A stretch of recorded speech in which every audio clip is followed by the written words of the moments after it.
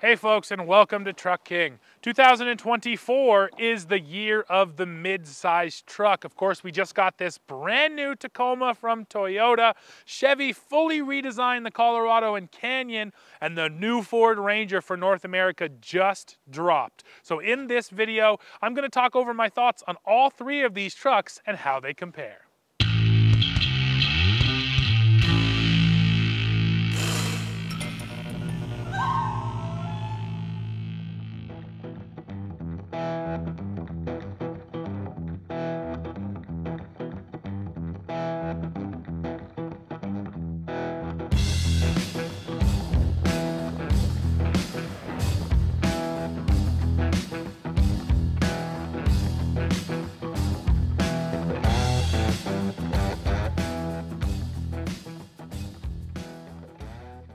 Let me first start by just setting the video up. I'm not going to dive into Ranger Raptor, ZR2, TRD Pro, especially because we haven't even driven the TRD Pro yet, so I can't really comment on those. This is just talking about the standard versions of all of these mid-size trucks. And yes, I did not forget that the Jeep Gladiator and the Nissan Frontier exist, but quite frankly, they're getting a little old now. So I just want to talk about the three guys which are new in the segment. And the first thing we should discuss is just straight up styling. Now, I think of the three, the Chevy Colorado made the biggest departure from its previous styling. And the Tacoma here, it was more of, an evolutionary styling jump, and so was the Ranger. Now, to my eyeballs, the Ranger actually stands out the most in this segment because it's not so angular and angry looking. Now, the reason for that is because it's a worldwide product. That Ranger has to sell here in South Africa, in Europe, in Australia,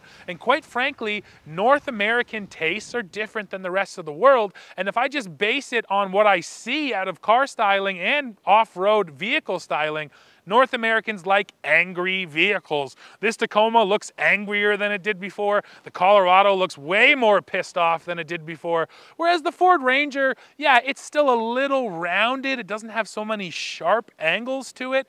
And that's kind of my take on it, is because it has to suit worldwide tastes. Now, if you're asking me which one looks the best, I do lean towards the Chevy Colorado. I really like that angular styling on it. But of course, this is totally subjective. So now please weigh in right off the bat. Which one of these three trucks looks the best to your eyes? Let's talk powertrains. The Ranger is the only one of the bunch to actually still offer a V6, but it's also a turbocharged V6. Now, it's not here yet, so I haven't driven it, but it is coming. So just in terms of powertrain options, the Ford Ranger does offer the most, especially when you consider the Ranger Raptor that has its own unique engine. So yes, powertrain options, Ford takes that. Toyota's gonna have the Hybrid Max setup, which once again, we have not driven, but it is coming. But let me just speak to power from this turbo as it sits, from the base Ford Ranger, and then in the Chevy Colorado. I've driven all three of them quite a bit. And yes, the Colorado at 310 horsepower does feel more powerful than this Toyota, does feel a little more powerful than the Ranger. I will say I've never been a huge fan of how the Colorado delivers its power. I just always feel like I have to dig into that pedal harder to get the power I want, whereas the Toyota and the Ranger feel like they come on a little bit lower in the rev range. However, overall power, yes, the 310 does feel better than the 270 and the 278. But overall, these three engines, it's not a massive power difference. Now, once the hybrid gets in here, that's gonna severely change the characteristics of the Tacoma, so that will be interesting to compare, especially to that 3-liter V6 in the Ranger Raptor, because that thing is a monster. Now, when it comes to transmissions, we have an 8-speed auto in the Tacoma, an 8-speed auto in the Colorado, and a 10-speed auto in the Ranger. So yes, Ford keeps that 10-speed. And then you cannot forget, Toyota still offers a manual. They're the only one of these three to still offer it. It is a 6-speed manual, and I do love that they kept it as an option. Although you can only get the Toyota manual on the base engine, you're not going to be able to get it with the hybrid. So there are some kind of slight power differences, but the truth is all of these companies have done the same thing, taken the same approach, and all of these little turbo 4-cylinders, yeah, they really do feel pretty similar. Let's talk towing and payload, and this is an interesting story. So first of all, the Chevy Colorado tows the most at 7,700 pounds. The Ford Ranger right behind it at 7,500 pounds. And then the Tacoma here does fall a bit short. So yes, if you do want to tow at those max limits, you're not going to go for the Tacoma. Although I will say if you're towing 7,000 pounds regularly, you should probably consider a larger truck, but that's neither here nor there. Just looking at the numbers, yes, the Colorado tows the most. Now talking about payload, and I'm not gonna just quote the max payload numbers, I could do that, but the truth is so few trucks actually make it out of the factory with those max payload numbers that it just makes way more sense always to look at the door jam sticker to see what the specific trucks we drive can actually carry. Now this Tacoma as it sits has a payload of 1,200 pounds. This is the TRD off-road. We've been in a whole bunch of Colorados and Canyons. Those are usually floating between 1,200 and 1,300 pounds as far as what I've seen. And then I do have to commend the Ford Ranger. Hopefully you watched my first drive video that recently went up on the channel. Every single Ford Ranger I got into, including the Lariat, you know, top trim luxury model, had a payload over 1,500 pounds. Now, once the bigger V6 EcoBoost shows up, that will change because assumably that's a heavier engine, so that'll take some payload off of there. But yes, just straight up from what I've seen, the Ranger absolutely has the best real-world payload number. Let's talk about truck beds now, and the first thing I have to mention is that the Tacoma is the only one of these three to offer a long bed option. The other two brands don't do that. Ford and Chevy say our trucks are crew cab, short bed only. Now, every time you ask them about this, the answer is always the same. We listen to customers. The take rate on the longer bed and the smaller cab is usually less than 10%. So they basically said, yeah, that's not enough people to justify the manufacturing costs, so they got rid of them. Still a bit of a frustrating decision. It's always been a classic thing with pickup trucks that you could choose a longer bed if you wanted it, because a lot of folks don't need to haul people, they need to haul stuff. So I commend Toyota for still allowing us to get a long bed. Now, speaking on the beds themselves, they've also become quite similar these days. All of them have power, different plugs of some kind. I will point out that here on the Toyota, over here in this little flap, there's actually a couple USB-C ports. That is unique. None of the other trucks have USB ports, but plugs and 12-volt outlets, yes, they do have. Now, the other thing that's unique here on the Tacoma, this is the composite bed, right? It's not steel, it's high-density, durable plastic. And you know what? I do like it. It has its advantages and disadvantages. Biggest advantage in my head is this bed should be able to take an absolute beating. It's never going to show rust. You're not going to show the paint chipping off of it, nothing like that. So this is likely one of the more durable beds out there, and of course it's never going to rust. That's always a positive. Now, easily the biggest negative on the composite bed is it's slippery. In the wintertime, it gets a bit wet, gets a bit icy. This stuff is quite slippery. So there's some positives and some negatives to the composite. That's going to be based on what you're doing with it. If I was to buy this Tacoma, I would throw down one of those bed mats on the floor just to make sure it gives you more of that grip. Heck, even a sheet of plywood in here would probably give you a little bit more grip. And now talking about the sizes, let me throw up all the numbers here so you can see how the sizes of these beds compare.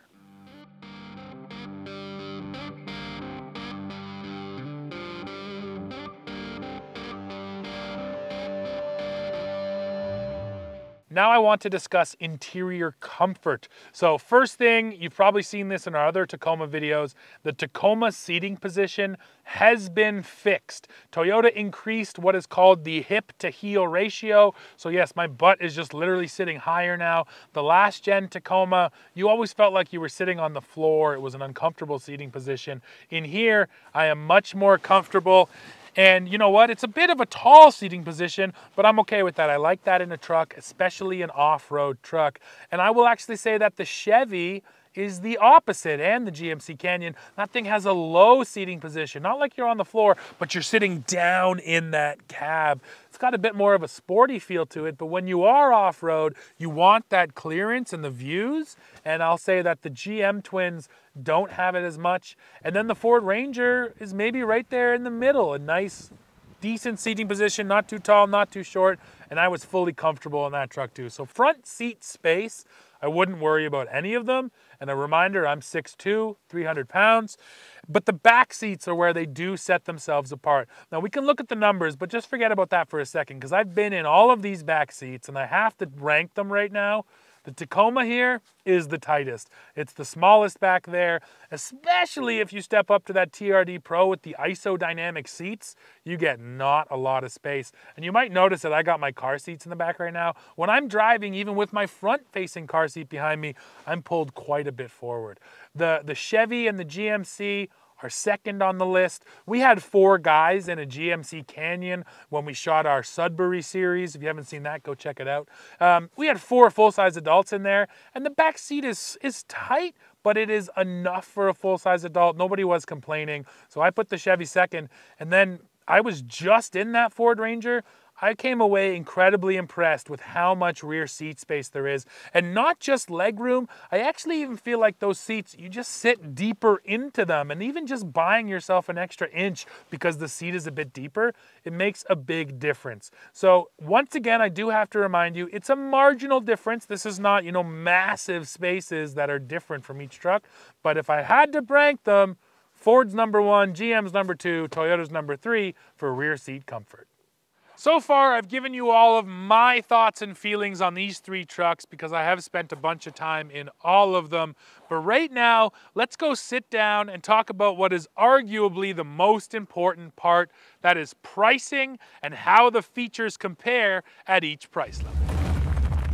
Now we're back here in the office, and I know I've shared a lot of my feelings on these trucks, but now let's dive into the facts. Which one is the most affordable? And we're gonna do first US, and then we'll also do Canadian pricing. So in the United States, the most affordable of the 3 is the Chevrolet Colorado, starting at $31,095 for a 2-wheel drive work truck. Now step up, you're gonna move to the Ford Ranger, coming in at $34,265, and then we get to the Toyota Tacoma at $35,260 US. And one interesting note on the Tacoma, the base model is actually the double cab, and then you pay slightly more to get into the extra cab model, which is the one with the shorter cab, longer bed, and no rear seats. And that's not traditionally the way it was, so there's an interesting little difference there. And then finally, I can't forget about the GMC Canyon,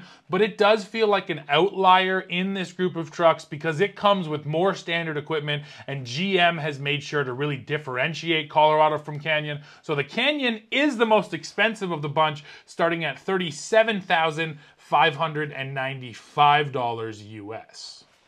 Now let me hit you with base Canadian pricing, and the steps here actually stay the same. So we start with the most affordable, that is the Chevrolet Colorado, even here in Canada. Here it starts at $38,430 Canadian, and that is for a 2-wheel drive version of the Colorado. And actually Chevy is the only one that offers 2-wheel drive in Canada. The Ranger and the Tacoma have it built in as standard equipment. So I really appreciate that Chevy still offers Canadians a choice. I don't like that we are usually forced into taking all-wheel drive and 4-wheel drive. So thanks Chevy for giving us the choice. Now, if you did step up with just a 4-wheel drive base Colorado, your price is going to be $42,330, which still undercuts the competition, because then we get to the Ford Ranger, which has a base price in Canada of $44,065.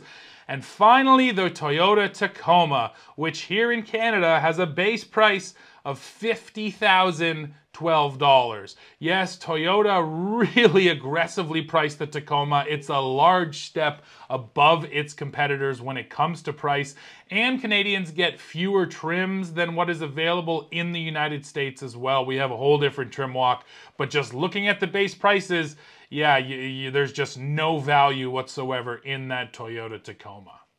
Even the GMC Canyon in Canada is actually less expensive than the Tacoma. It starts at $48,500 $529. So now I've spit out all the base prices. The other thing I do want to touch on is the base power, because it's not the same as the upgraded power plants. So the Chevrolet Colorado at the base level gets 237 horsepower and 260 pound-feet. That's from the same 2.7 liter turbo 4.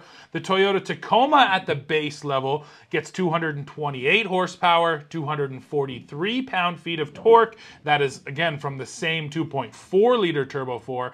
And this is one area where the Ford Ranger really shines. It doesn't have a so-called base engine tuning, because Toyota and Chevy just take the regular engine and detune it for the base models. Well, Ford isn't doing that, so you're actually getting a lot more power at the base level, because the Ranger makes 270 horsepower and 310 pound-feet of torque. So at the absolute base level, yeah, the Ranger does stand out as offering quite a bit more power.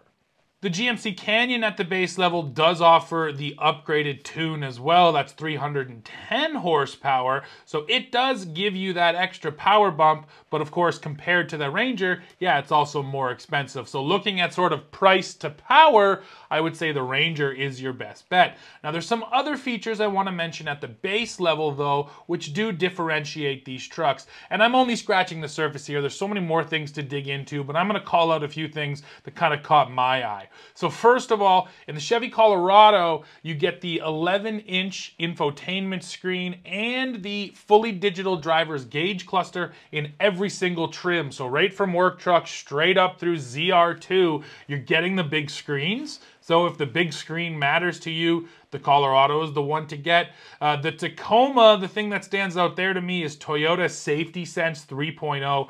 That's a whole suite of active driving systems, things like lane departure, auto high beams, full speed range, dynamic radar cruise control, which again, in a base vehicle, getting that adaptive cruise is a nice feature, and it's the only one here that has it straight from the base level. You're also getting push button start in the Tacoma from base, and a damped tailgate along with pre-collision alert. So there's a lot of things built into the Tacoma from base, which the other trucks don't have, mostly thanks to Toyota Safety Sense. Let's look at some higher prices now. So first of all, in the mid-levels, it's sort of hard to compare because there's so many different trim levels. Some companies have more or less. Ford only has 3 trim levels for the Ranger. Toyota has 6 trim levels for the Tacoma so far. That's not even including TRD Pro and Trail Hunter. So yeah, sort of finding the exact comparisons in that mid-level can be a little tough, but I'll give you a price range. Those mid-level trucks